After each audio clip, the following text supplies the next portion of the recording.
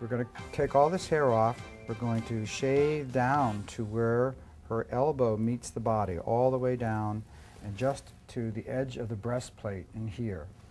From that point, we're going to shave the hair so that there is an incline where it comes from about here on the hip down the body like that. So that will appear to be at an angle.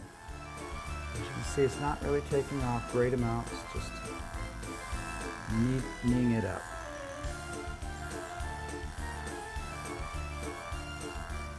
Of course, afterwards, with my scissors, they'll come along and get those wild hairs off.